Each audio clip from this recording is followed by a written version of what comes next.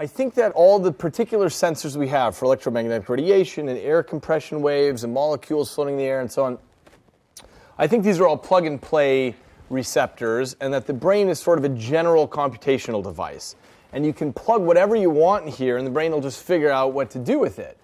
And when you look across the animal kingdom, you find all kinds of weird and interesting peripheral devices that are plugged into animals, whether that's heat pits or magnetite, so they can align to the magnetic field of the Earth, or electroreception, or any kind of thing that like the star-nosed mole has this nose with 22 fingers on it that it feels around and constructs a three-dimensional model and so on. You've got all these different peripheral devices, and so the thing that got me really interested a while ago was this issue of, can we build new peripherals? Can we build a new sort of thing where we're plugging information into the human brain via an unusual channel? So one of the things that we did in my lab, you probably know about this, of course, is we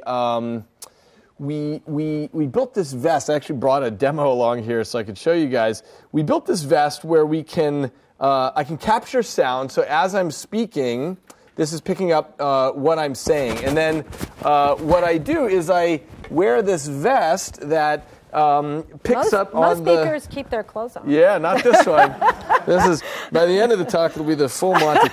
Anyway, so what's going on is the sound is getting picked up and translated into patterns of vibration on my body. Each of these are vibratory motors. And so what's happening is, as I speak, the sound is getting captured and turned into patterns of vibration, and deaf people can come to understand the world this way. And they can come to hear the world through patterns of vibration on their torso. And so this is, if it sounds wacky, it's essentially like the way a blind person can read a Braille novel and, cry and laugh based on the information coming through their fingertip, right?